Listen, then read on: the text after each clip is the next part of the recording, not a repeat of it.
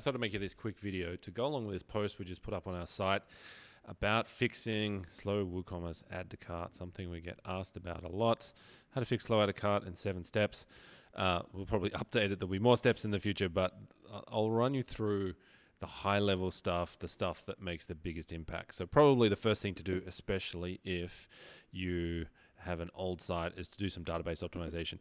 Oh, by the way, you can find this on our website, wpspeedfix.com, WooCommerce-slow-add-to-cart.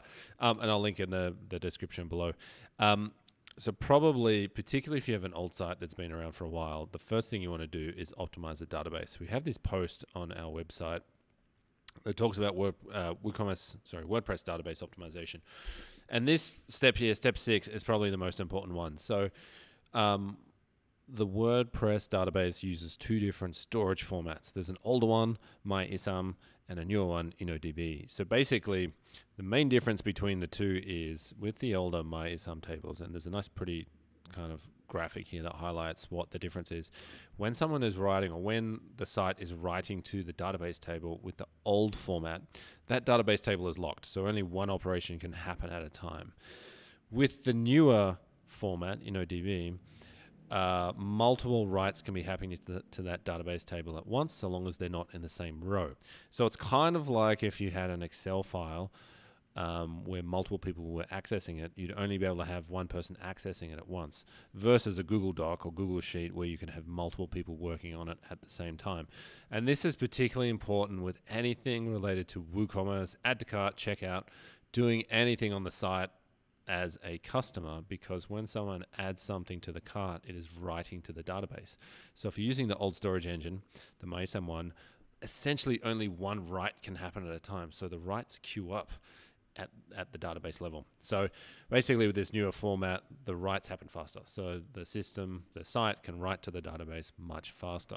So there is a simple way. Now, before you do anything with this, make sure you have a backup. But there's a simple way, and it talks about it in this article, of how to convert the old tables to the new format. And we use this plugin, Servebolt Optimizer. It's from the hosting company Servebolt, but it has an option in there, basically a one-click option, where it will convert all the database tables to that newer format. So particularly if you have a site that's 5 or more years old, and definitely if you've got a site that's 10 years old or more, you'll have this issue. And just by doing this step alone, you'll get a significant boost in anything add to cart, checkout, working the back end, working with orders, anything that's manipulating orders of data. So that's an easy one to start with. It's free. As long as you have a backup, it'll probably take you 5 or 10 minutes to install the plugin and run the optimization. But really make sure you have a backup before you do that. It's a very safe optimization, but things do go wrong. So just make sure you've got the database backed up. So I'd start with that. So that's a simple one. No matter what host you're on, this will make a difference. This plugin also adds some indexes to some of the database tables. It makes them faster. So that would be an easy starting point that's free. It's not that hard to do. Install a plugin, click some buttons. You'll see in there, I think it has some instructions there, database optimization. So just follow those 2 steps there, and it's a very easy plugin to use. I'll leave it at that. Let's talk about hosting. So no matter what, you're going to have to be on a good host for WooCommerce to be fast. An easy way to tell if you're on good hosting or not, are you paying less than $10 a month for hosting? If you're on GoDaddy, HostGator, Bluehost, some cheapy host where it's a couple bucks a month, it's just not going to be good enough for WooCommerce. Basically, the difference between good hosting and crappy hosting is the cost of a cup of coffee versus the cost of, a half-decent lunch. So if you have a WooCommerce site, you really need to be on decent hosting. And there's a couple of hosts that we recommend over at WP Speedfix site. We have a post on the fastest WooCommerce hosting. If you're somewhat technical, we'd recommend Cloudways, cways.net. It's probably the best bang for buck in terms of value versus performance, but it is a bit more technical. But if you're running a WooCommerce site, you're probably somewhat technical already. That'd be the option to go with. If you're not technical at all, Kinsta would be the one to go with. It's a managed host. If you don't have much of a budget, SiteGround's probably good middle ground for there, but there's more hosts listed on that page, so you can go in and poke around and have a look. But you need to be on good hosting. So if you're on cheap, crappy hosting, that is a problem, and the site will never go fast because those hosts basically make money. The reason why the host is $2 a month is because they stack 50,000 other sites on the same server and run it as hard as possible. That's basically the difference between cheap hosting and good hosting. Dedicated resources, the server's not choked. So that's hosting, pretty straightforward. You've probably heard it 1,000 times, but just to reiterate that it's not going to go fast if you're on bad hosting. The other one, probably another one, a simple one, may not necessarily be simple, is something new called high performance order storage. So traditionally in WooCommerce, the orders and products and everything else were stored as posts, which are essentially just pages in the WordPress database. They're treated like pages. WooCommerce was kind of hacked into WordPress a long time ago. WordPress was never really designed initially to run an e-commerce site, and WooCommerce was kind of hacked in. So high performance order storage essentially fixes that. It moves all the data for products, for orders, for customers out of that posts table into their own tables. So basically it'll run much faster. And these tables are optimized for products, orders, customers, whereas the posts table was optimized for pages. So there's a big difference there in terms of cart speed, checkout speed, doing stuff in the back end, managing orders, managing products. Okay, so to make this work, all the plugins on the site have to be compatible. So there's a few steps there. So you need to go into the WordPress settings, and this post talks about it on the WooCommerce site. So you need to go into the WooCommerce settings, and basically the first step is to turn on an order synchronization between the old tables and the new table. So that sync, depending on how many orders you have, if you have a few hundred, that'll be quick. If you have several thousand or tens of thousands or hundreds of thousands, it might take a couple of days to run. But so step one is to get that sync running and let it run, and then step two is to turn it on. In the settings area, I think it's under the advanced section, maybe features in the WooCommerce settings area, and I don't have a WooCommerce site open to show you, but there is a whole bunch of stuff here on how to, there it is there. So there's some screenshots there on this post for it, and again, we'll link in the description. But basically, let that sync run. It'll tell you if their plugins are incompatible with that new high-performance order storage tables. So if you do have plugins that are not compatible, the easiest way to solve that problem is log a support ticket and ask. There may actually be updates available, particularly if you have a lot of paid plugins that sit outside the WordPress ecosystem. They probably need manual updates, so you might have to resubscribe to update them. But there'll be a list for most sites, particularly if they're older sites. There will be a list there of plugins that are not compatible that need to be changed over. You need to fix that before you can turn it on. But this will make a huge difference to the speed. You might have, particularly in the back end when you're managing orders and things like that, if the order takes 2 or 3 seconds to load in the back end, you might drop that down to half a second or 1 second. So it's much faster. And it will have an effect on the add to cart on the front of the site because those tables are so much faster and they're optimized for WooCommerce. So that's that. I'll link you that up in the description. And we talk about it in this post somewhere in here, enable high performance order storage. There's some notes here about it, and we'll link you up there too. The next one is to use a CDN. So we recommend using Cloudflare. They're the biggest CDN in the world. They have a free plan, but for a WooCommerce site, you want to be using this service. It's only $5 a month, automatic platform optimization. So what a CDN does, essentially, if you're not familiar, it sits in front of the hosting. It's a distributed network of servers. There are, I think Cloudflare has 160 plus locations. So basically, some of the workload is offloaded to those CDN servers. So the CDN server does more of the work. It might take 50 to 80% of the workload off your hosting, which does a few things. It frees up the hosting so it has more processing power to do the things only it can do, like processing the add to carts, doing database work, doing things with orders and things like that. So it moves the workload off, and it also moves the data closer to the user because the CDN is geographically distributed. So it's, there are hundreds of servers around the world closer to the user than you're hosting. The files will load faster for the user.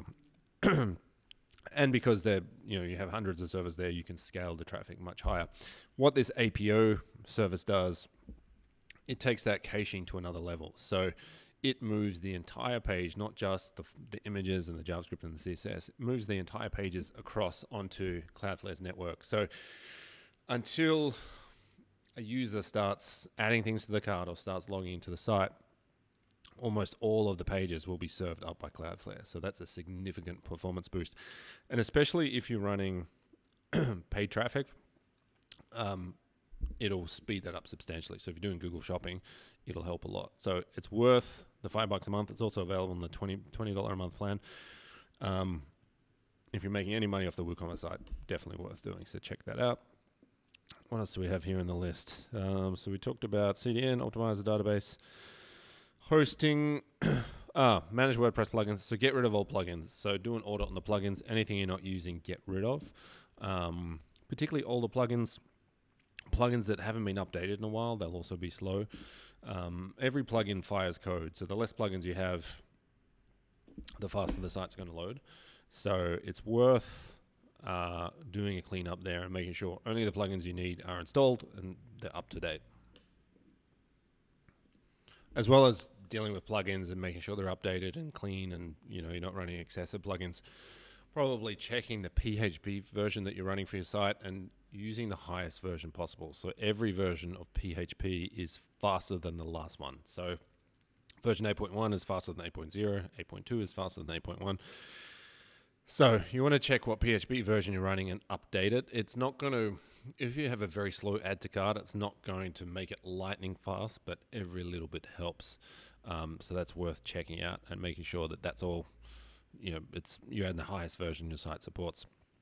Probably the last one there on the list is optimize your JavaScript. So use a plugin like WP Rocket or Flying Press and make sure that you've got, I'm assuming you have caching in place, but make sure you've got the JavaScript optimized. So on most sites, the add to cart is an AJAX or JavaScript operation. So if you have a lot of JavaScript on the site already doing a lot of work, when you execute that add to cart button, it may be competing, or when the user hits the add to cart button, that JavaScript execution might be competing with other JavaScript you have installed. So similar to the plugins, if you do a cleanup on the site, so check through, make sure you don't have tracking codes for stuff that you're not using anymore, that you're not subscribed to anymore, and make sure that that's optimized. Third-party stuff ideally goes in Google Tag Manager. It's fired with a window loader trigger as opposed to a page view trigger. Using something like WP Rocket or Flying Pages to defer the JavaScript or pause the JavaScript, and that'll get you kind of the maximum performance or the maximum optimization out of that kind of third-party JavaScript. Some of the things we didn't talk about, just looking through the article, what I missed, security stuff. So with Cloudflare, you can filter a lot of the crap hitting the site. So we have another article about Cloudflare page rules. If you just search Cloudflare page rules, WP speed fix, you'll find it. And we have 3 simple rules to speed up your site. There's a few Cloudflare rules here to block scrapers, to block brute force attacks. So it'd be worth adding those rules to Cloudflare. If you're not going to use Cloudflare, and you can use these rules even on the free plan. If you're not going to use these, if you're not going to use Cloudflare, using a plugin like WordFence may help as well. The free version is probably fine. Basically, you're trying to remove as much workload from the site as possible. So by blocking crawlers, scrapers, SEO crawlers, things like that, you free up the load on the site so we can just focus on doing what it needs to do. So that's the whole idea of moving the workload off to Cloudflare. It's basically removing the workload entirely if we can. And you'll see there's some disallows that we typically add here. Some, depending on how the site's set up and your theme set up, some sites will be telling crawlers and even Google's crawler to basically add and remove things to the cart and a wish list very rapidly. So we'll often find sites are falling over intermittently with 502 and 504 errors when crawlers come along because they're adding and removing things to the cart multiple times per second. So doing things like adding disallows to the robots file like these here. So disallowing the add to cart and add to wish list, that can often stop that. Looking in the server logs is probably the best place to dig into this stuff. It is a bit more technical. If you're a developer, then it's easy. So jump into the server log and have a look at the access log and just download it and just filter by anything that has a query string. And you might find that add to cart, add to wish list is a very common one.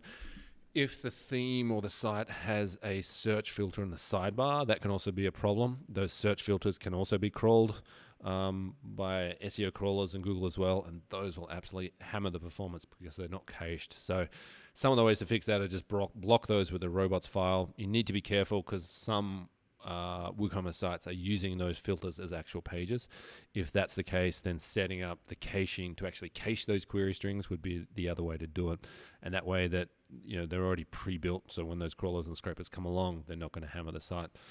That pretty much covers it for the big stuff. Probably, if we're going to pick one or two things here, that database optimization from Servebolt, making sure you're on good hosting, which I assume you're on, and also the high performance auto storage. Those would kind of be the three big hit items. If the cart is really, really slow, like it's noticeably 5 seconds to add to the cart, or even 10 seconds in an extreme example, fixing those things might get you a 50% drop in that speed even more. So those would be the ones I'd start with. That other stuff, optimizing the JavaScript and Cloudflare security stuff, things like that, that's another optimization on top that might give you a 10 or 20% gain on top of that again. But yeah, the database, high performance auto storage, and getting on better hosting would be the way to go. If you're looking for help with site speed, there's a few things we can do for you. If you head to our website, you can request a free speed audit here. That would be a good place to start. If you want us to help you, just submit that form and one of the team will come back to you in a day or so with what we can do and how we can help. We might be able to see some easy wins, quick wins there for SEO or site speed. There's also some stuff under here. There's a free WordPress speed test. So that takes kind of 1 minute and 60 to 90 seconds. There's no opt-in required. It'll give you a detailed list of recommendations on how you can improve your site speed. And also our free Core Web Vitals report will give you the historical site speed. So those are a few kind of free tools to get you started. There's no opt-in required for these two, so well worth checking out. Love to hear from you in the comments. Have any questions? Have any ways we can kind of improve the content or make changes? Would love to hear from you. Anyway, I'll leave you to it. Cheers.